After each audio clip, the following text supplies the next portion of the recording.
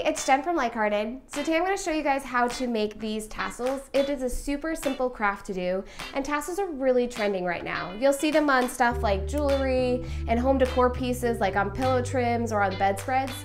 So it's a super easy thing, so let me show you how to do it.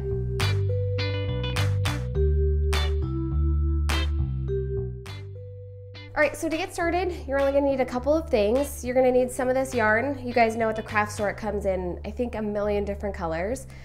A little piece of cardboard and scissors.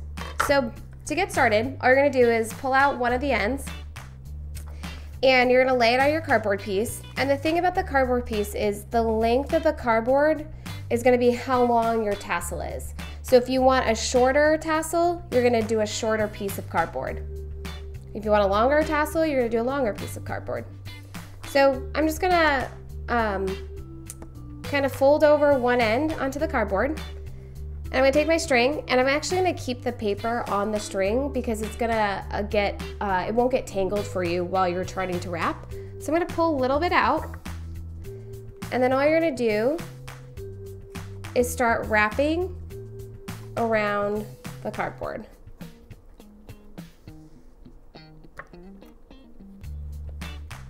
So the thickness or the fullness of your tassel depends on obviously how much string you use. So if you want not as one that's as full, then maybe you can stop at this point. If you want to keep going and use the whole string, you absolutely can.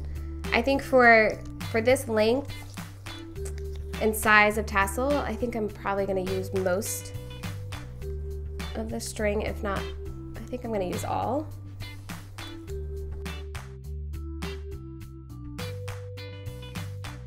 I finished wrapping the string around my cardboard, and then what you're gonna need is about a foot of string left over.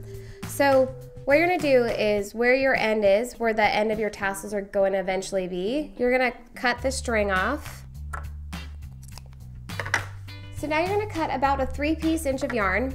Really though, it depends on what you want the usage for your tassel to be. So maybe you need something a little bit longer depending if it's hanging from a curtain, or if you want to have it something a little bit shorter because maybe you're using it for a piece of jewelry. So for this purpose, I'm kind of just going to use a general one.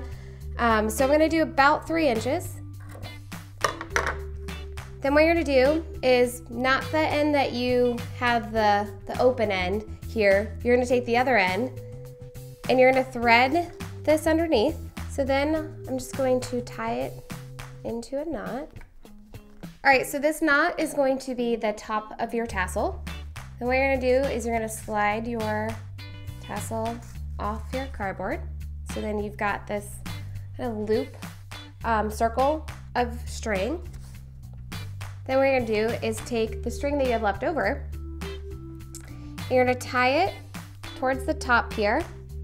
Just make a little knot.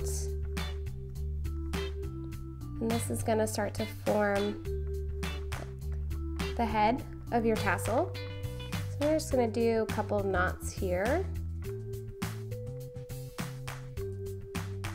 I'm going to take the longer end and I'm going to wrap it around. You can start from the top and kind of work your way down. And then with the little bit that's left, I'm going to use the other remaining end and I'm going to tie it off.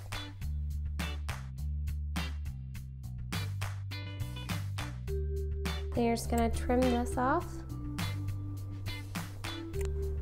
All right, so then you're gonna take your tassel, or soon-to-be tassel, and kind of find the middle so that you have all of the string. And then we're just going to cut the string in half so that you can create your tassel. And then depending on what you want to do, you can trim stuff up if needed. The great thing about the tassels is that they have a variety of uses. So when I was actually making this one, I included a key ring for it, so it kind of makes it decor. I might add like one more on here, maybe make it a little bit smaller in a different color for a little bit for it. Or you do the traditional one that we did, and this can be sewn onto, maybe it's a pillowcase or a bedspread. I've seen a table runner. It's kind of why I think I originally made these, was I'm thinking about making a table runner, and it'll be the trim on the end. So lots of variety of uses for this craft. So I hope you guys enjoy this, and if you want to see more DIY crafts and tutorials, make sure you subscribe to the channel and follow me on Iamlikehearted.com.